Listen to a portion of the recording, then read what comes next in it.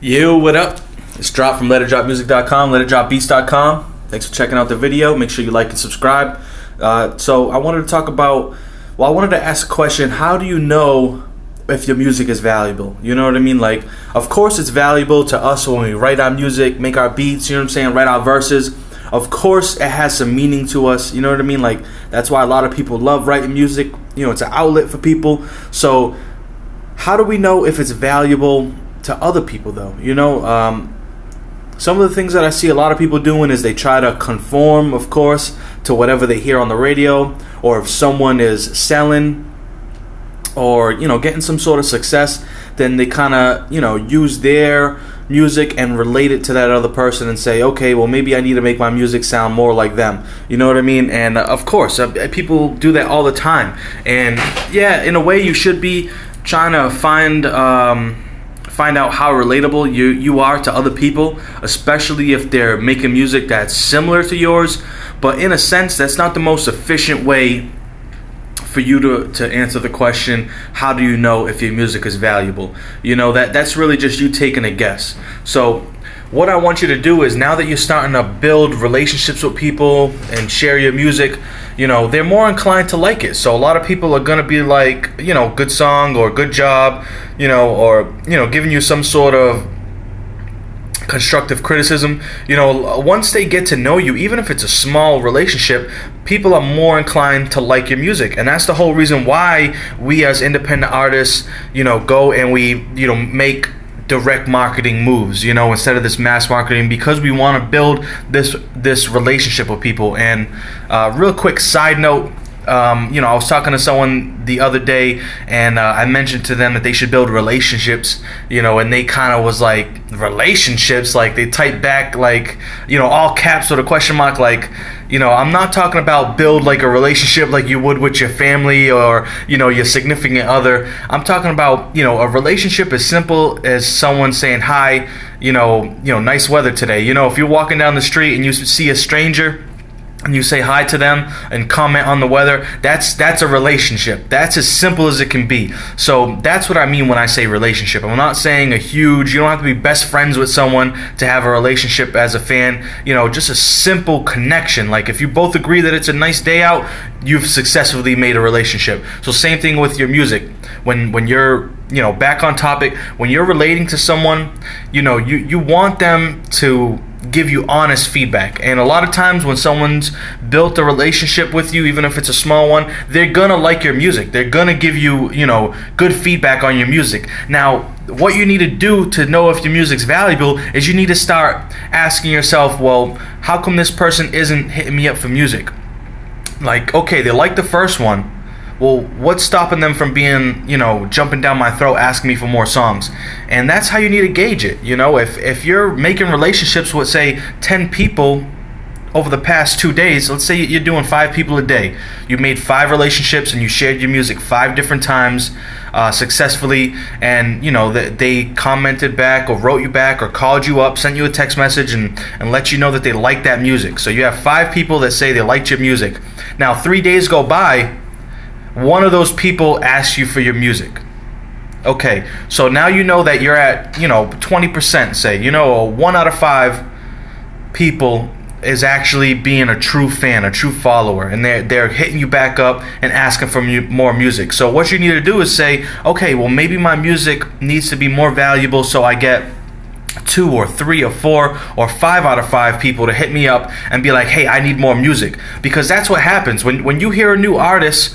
You don't go and like check their resume. You know, when you hear a good song, it's a good song, and if it affects you in a certain way, you're gonna want more of it, plain and simple. Like, I remember when, you know, way back when Talib Kweli first came out with The Blast, you know what I'm saying? And I didn't even know about Black Star at the time. I didn't know about the whole Mos Def, Common. You know, I was just kind of getting into that scene, and like, I was in the other room and The Blast comes on. I had the music videos on in the other room, you know what I'm saying? And I was just doing my thing and on the computer, and then all of a sudden I heard The Blast come on for the first time, and I remember running to the living room to go check out the video, and I was like, wow, like, check this out. Like, it just blew my mind. Like, I wanted to rush out to the CD store that day and go grab the album, because I just felt like I connected with the music and I loved the song so much that, you know, I was ready to go to that next level. I was ready to be a fan. And you know what I'm saying? It's not about, oh, how many views am I getting, how many likes.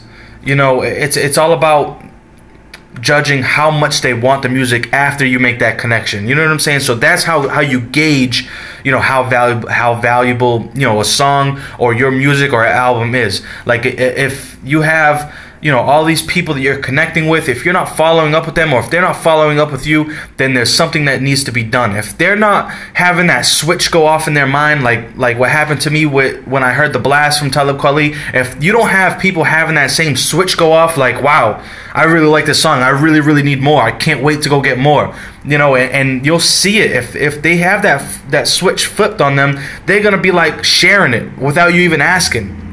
They're going to be you know what I'm saying, telling their friends and family. They're going to be coming back to you a couple days later, and they're going to be like, hey, when's your next song dropping? Hey, I need more music like what you showed me the other day, man. Like, yo, where's the download link at? You know, if you're sharing music with people and they're not downloading it, that means something. You know what I mean? Like, music is so far out there, like, it's a commodity. A commodity means, like, everyone has the same thing. Like, selling a cup of coffee is a commodity. Everyone down the street, every gas station, restaurant, everywhere has a cup of coffee. Just like nowadays, everyone is almost like an independent artist. Everyone has access to making their own music. So what you got to do to set yourself apart is you got to make sure either you're like, let's use the analogy of coffee, either you got to make sure that your cup of coffee is the best cup of coffee, or you got to come out with a different way to market your coffee so that way people can jump on and really be on board with it. So, like, if you look at the ways that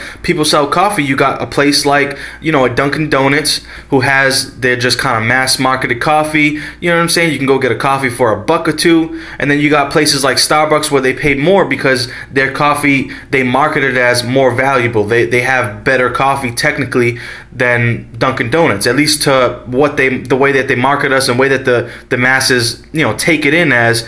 Starbucks has better coffee than Dunkin' Donuts. You know what I'm saying? So whether you agree with that or not is really not, it doesn't matter if you agree that Starbucks is better than Dunkin' Donuts. What matters is that's how they market themselves, and that's how people go, that's what people go there for. You know what I mean? So whether or not you agree with it, there's millions of other people that might take Starbucks over a Dunkin' Donuts. Now, there's a bunch of other ways that they market themselves that, you know, I don't really want to get into in this video because I kind of want to keep it concise.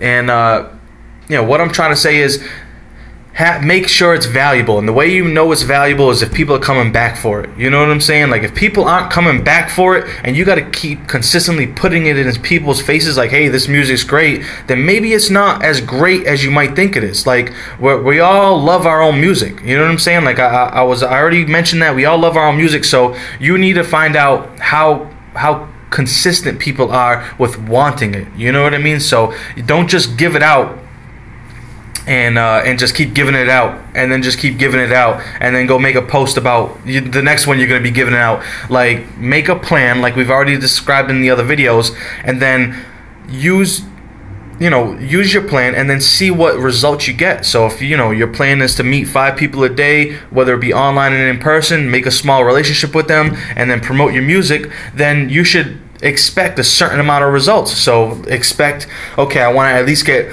1 or 2 people out of 5 people a day to ask me for more music in 2 to 3 days. And if that doesn't happen, get on there and talk to them. Be like, hey, what do you like about my music? What don't you like about my music? And even if someone's a hater, even if someone is just like, nah, your music's trash, you'll never make it, like, just take it in stride. Even if they don't want to give you anything constructive, you can still go and find something constructive. You need to be like, okay, well, they don't like it, they're hating on it, so maybe there is a way that I can make music that they can relate to and they can like it. You know what I mean? And if that, as long as it aligns with you, then you're doing okay. So remember, it's not about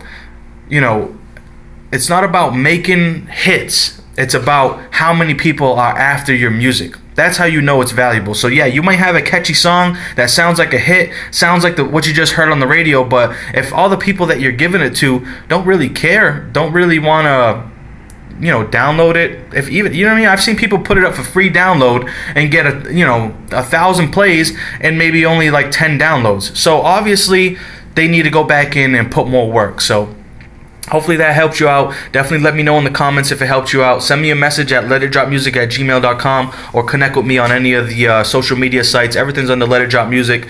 Definitely let me know what you think, and let me know how you're gauging your feedback as well. Definitely want to hear from y'all, and we'll leave it at that one. Peace.